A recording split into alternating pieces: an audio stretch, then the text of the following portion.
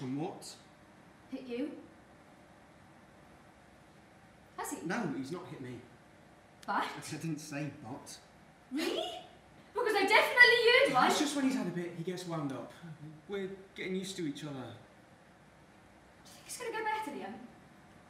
Because it's not. This is not how these things go. How they go is they get worse. Look, I just think you're being a bit melodramatic.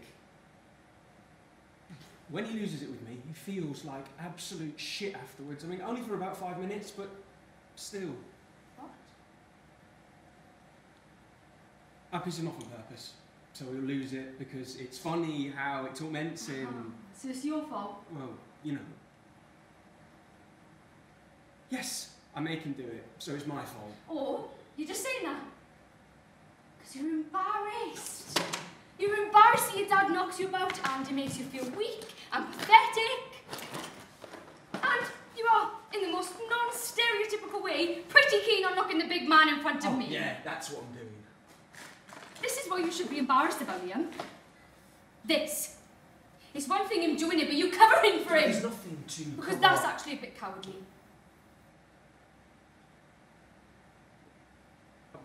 I'm a coward, am I? Didn't say that. Obviously, you just fucking did. Alright, I'm sorry. But my mum dies and I've got nowhere else to go but this shithole with that. I'm a coward. I didn't mean it like that. I'm sorry.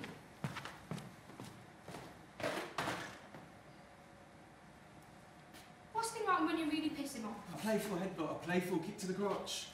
A playful broken bottle in your He face. does feel bad after. He could kill you, Liam.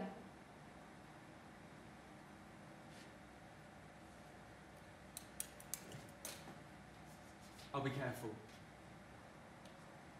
You'll be careful.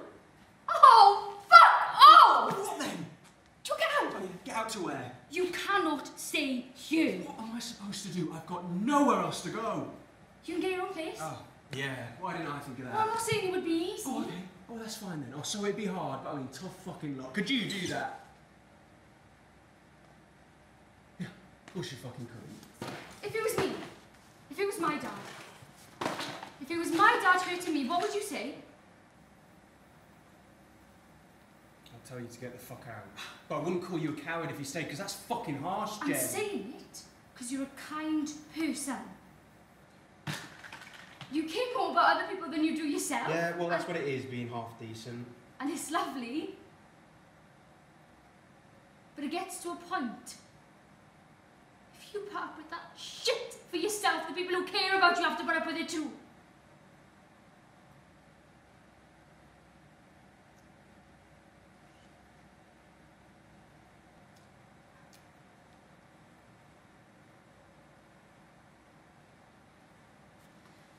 I'm gonna go home, you should come.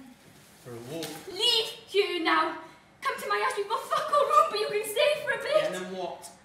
I don't know, we'll find something. So I've got a week and then... I don't know! But it's got to be better than staying here with some prick who... Come on. To what? You and me now! Come on!